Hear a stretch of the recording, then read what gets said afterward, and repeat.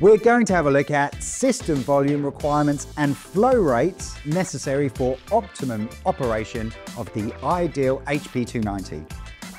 All units in the range require a minimum of 40 litres system volume.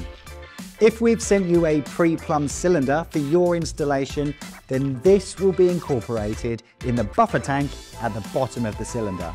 If not, then a separate volumizer will be supplied, and information on where to install this will be in your design document.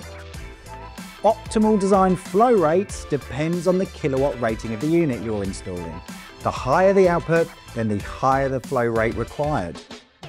More information on this can be found in section 3.2 of the installation manual. However, you will require an absolute minimum of 7 litres per minute for the 4.5 to 8 kilowatt units and 12 litres per minute for the 10 to 14 kilowatt heat pumps.